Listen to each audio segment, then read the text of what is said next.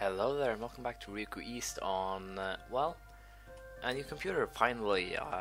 It took me a while to actually get this up and running again, probably due to the fact that I now have EU4, and well, I love it so far. I'm still doing on the first impressions videos, but so far I'm on the side, so to speak. It's very fun, it's very entertaining for me to play it. So I'll probably start up a game pretty soon there, but enough about that. This is EU3 Ryukyu East part 32, I believe, and honestly don't remember what we did last time. I pre-recorded a lot simply to make sure that I had something to upload, and that when I was without a computer it wouldn't really end up hurting anyone. I actually got back to the city without a computer on the 11th or the 12th, so I've been without for 4 days or so. No, I actually got back on the 9th when I think about it. So yeah, I pre-recorded a week before I got back to the city, and then I've simply been doing some stuff. But back to my topic, if I don't remember if my memory serves me well, we were at war with Castile, among other things, and also some, if I remember also correctly, on the forums on YouTube. The commentaries, someone said I would not be able to pull neither of the games off without breaking the infamy limit, and that I've been very clear of, more or less. I believe myself at least, that yeah, I will be breaking the infamy limit and will be breaking it pretty bad, but I won't do so before late in the game, and we just reached 22 trade, which is quite good. But as I said, I won't be doing that before pretty darn late in the game, so it will be a hard little end to it, I guess, but still, it should be possible without too many troubles. As far as I know, what we're currently doing is fighting Castile mostly on a general basis, just using we'll keep him diplomacy 9, using our what's it called, or what's his name? Let's see here. Using the colonialism to our advantage and just, well, doing whatever we can. I think colonialism is the only thing that I can really rely on until I get,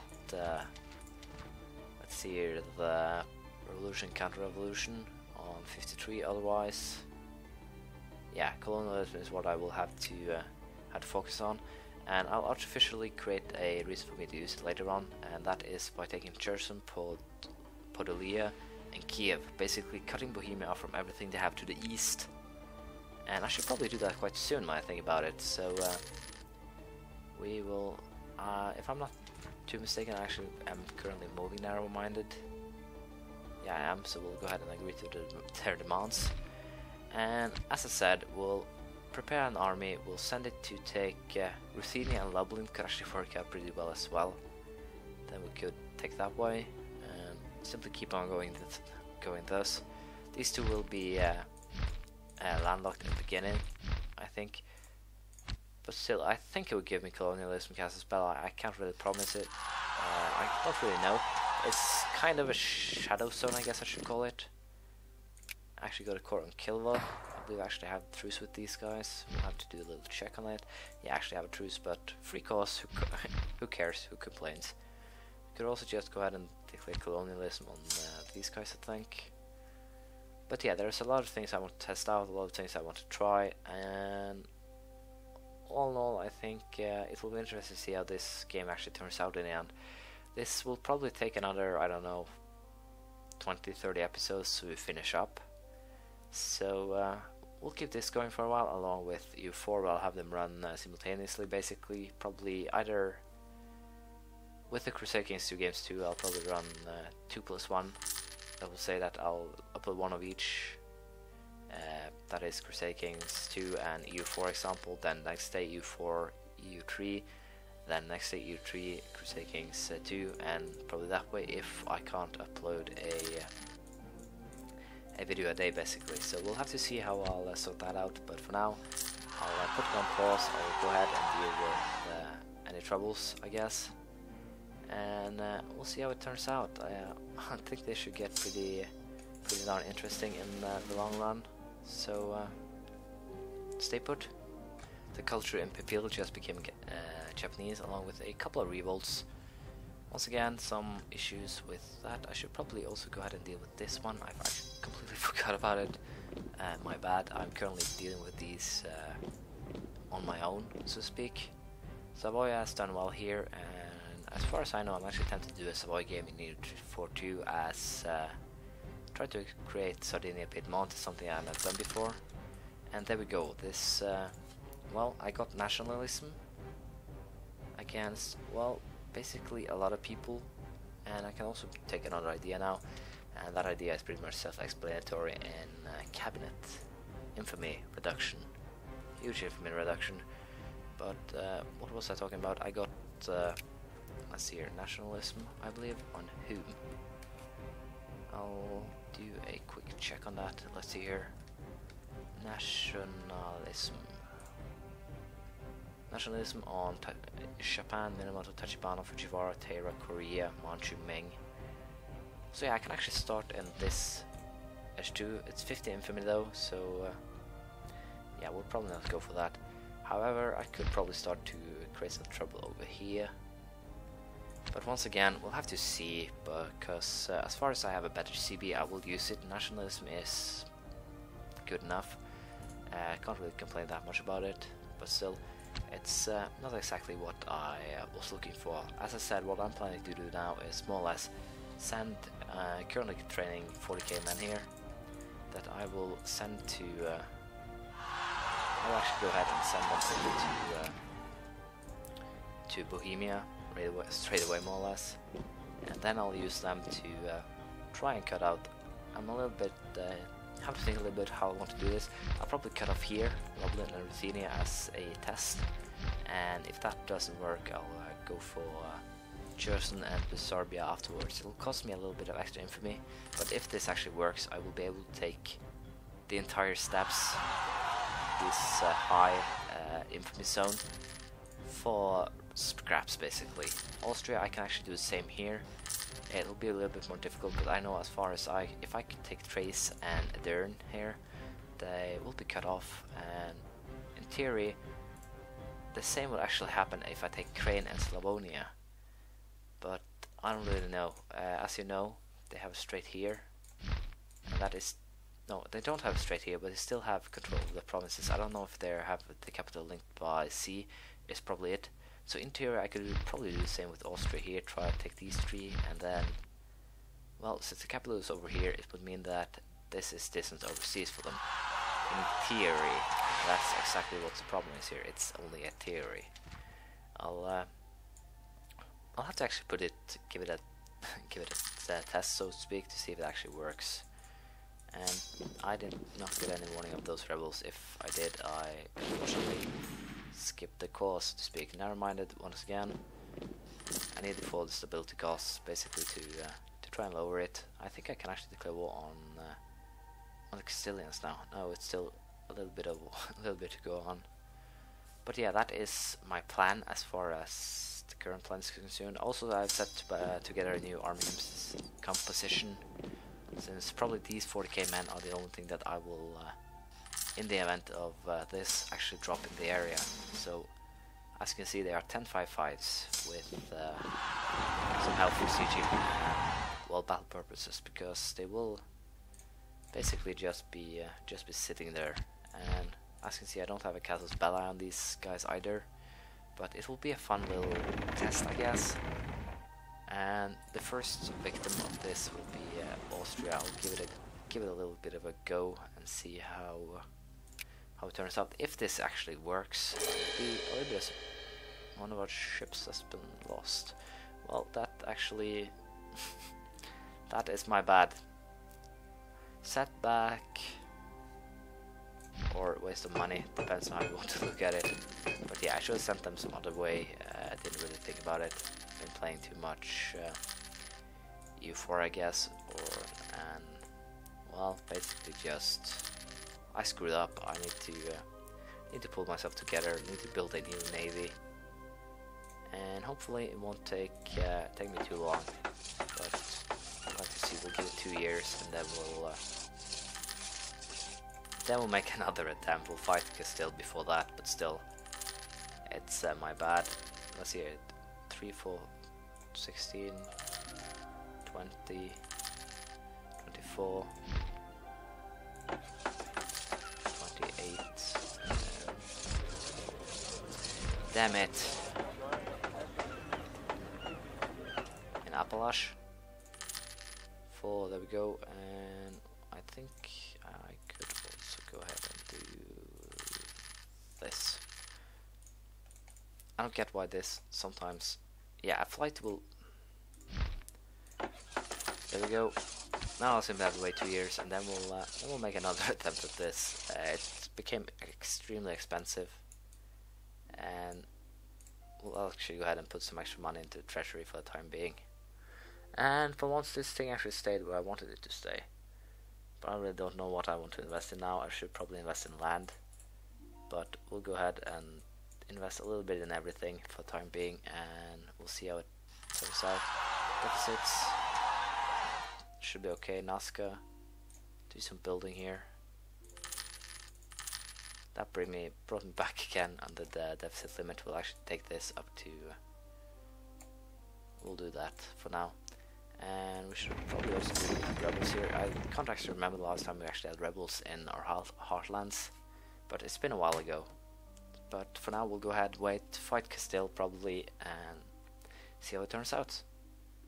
There we go for a quick little war, reconquest war. Basically, took back my province here, and also had them recede all the claims on other lands here. But well, we have chosen the right path, I guess. Stability cost high, but yeah, as you can see, we're currently still building, and there is one big minus that I really didn't really think about them right now. Because of things moving along at such a quick pace now with infamy, it's down to 3, which is dangerously low. I can only take 3, and that is less than a year basically.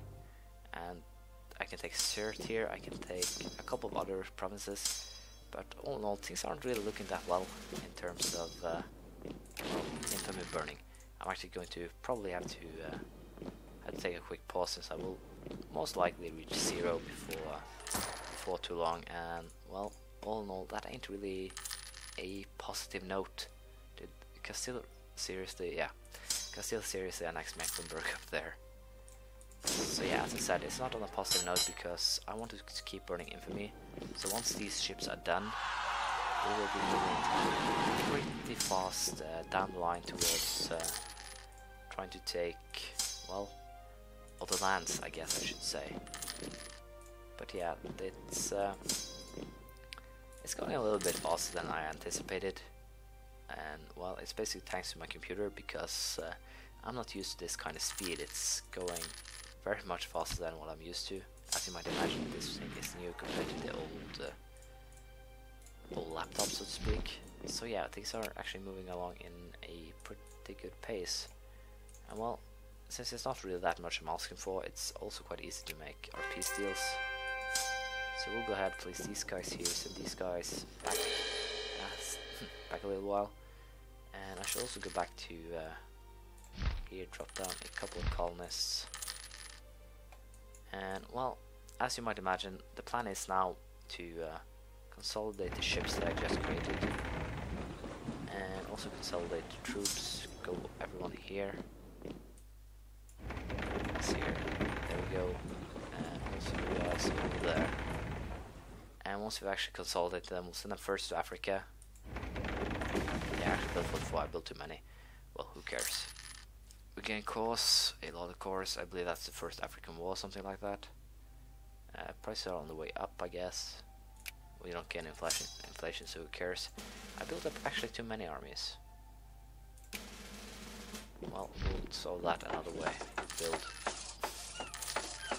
some more fleets, because that is the easiest way to fight this, so to speak. We'll build 5 more, and no, actually need 6 when I think about it. Sorry. 1, 2, 3, 4, 5, 6. So yeah, we'll build them. Then we'll send these guys to either. No, I do not want to do that. Either nationalism on Great Britain. That's a bit of a weird move, but still, we'll go ahead, build them, and once we have, we'll declare war on either Austria or Bohemia. I'm not really sure yet, but one of them will suffer and will most likely go after them without.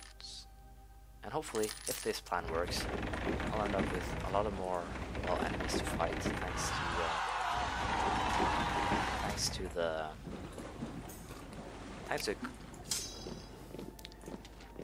everywhere slipped my tongue today. Thanks to the quest for New World and the colonialism casus belli. So yeah, this is potentially will be working pretty darn great, so to speak. And yeah, we'll first, I think, make a move on Bohemia with these guys over there, but quickly split them in, cut them in two. Then we'll take Austria afterwards, because Bohemia isn't really something that I believe will make that many moves. They have a lot of land to cover. Austria on the other hand will probably hold the shit out of everyone around them for the next 10 years before it disappears. So yeah, all in all, I think we are currently in a position where attacking Bohemia is our smartest move. It will hurt my stability right now, but we'll go ahead and do so. Took also 2 extra stability hits and some war exhaustion, but I think it will be worth it in the long run. Can't really see any reason why it wouldn't be, and hopefully we'll be able to pull this off. What I didn't really anticipate right now is that they actually have a fleet standing there, so our army or our ships will probably be crushed. Go and park. We lost 2 transports, so it could have been a lot worse. We'll go ahead, siege everything, and well, cause trouble. I need to pay more attention to rebels. You might ask yourself though, why aren't I just having these guys on auto hunt? Well, I probably should, since I don't have that many rebels, but in the event of much more rebels than there is right now, it will hurt me more than I will gain. So yeah, that'll be an interesting twist of fate. Currently moving towards us. I got another on Mudapau. It seems I can only get on one guy. Let's see here. We'll move to Ruthenia, take them down. Hopefully, I guess. Siege of Cherson, they took it back. Bohemia. So yeah, right now the plan is to make this our base over here. Right now, good for this. Yeah, I'll actually lose my transports once more. But now I don't really have that much of a use for them, so I think it should be quite alright. What we'll be doing in this war is simply just waiting now, try to get Bohemia's war exhaustion up, and try to keep our Stein down. Although I can't really promise anything. Once again, I'm really good at that, not promising anything. I did not want to build a march. That was not part of my plan. Did these guys actually win against Bohemian Navy? Well, it doesn't matter, I don't know. But yeah, we'll try to take Lublin and Ruthenia and then see if we can get colonialism, because, well, if we don't get it, it's not that much of a deal. But still, we would prefer to get it. I think Bohemia would run. No, they actually didn't, which is a little bit of a surprise. But still, we should be able to defeat them here. Yeah, we did. And this should in turn allow us to hunt them down, destroy them. Hopefully, that is. No, we probably won't be able to destroy them. We'll be able to hurt them, but not destroy them. They want a 9 white piece, although I will accept. They're running too far away. We will take Cherson back though. And yeah, destroy. As you can see, our army is, without question, currently the world's strongest. There is no one who'd tell me that it isn't in this game. As you can see, it's 13% stability increase to +2, and well, we should probably focus on making the peace deal quite soon. And well, I think I can actually force the peace deal I want pretty probably now. Let's see here. If I demand these two, will you give it to them? Yeah, they actually give it to me along with, no, that they would not, but still. 0.3, I won the war against Bohemia. War and war, we did just kick their asses. And we'll wait for the month. Let's see here. Did I gain colonialism now, or is it... Yeah, it was just a fleeting dream. Yeah, this one I don't really get. Why the hell would that actually matter to me? That it's part of the empire. Abandon. Yeah, that sucks. We'll actually go ahead and try to dismantle the Holy Roman Empire, I think. Bavaria is currently leader. But still, we'll actually have to just go for that one. And it'll cost a stability point, but we'll leave the empire soon enough. But yeah, I really thought that this would actually possibly give me the Casus Belli I was hoping for, but it seems that I was mistaken and just wasted a lot of infamy. So probably I'll be fighting a lot in Asia in the time to come, and such will send these guys back to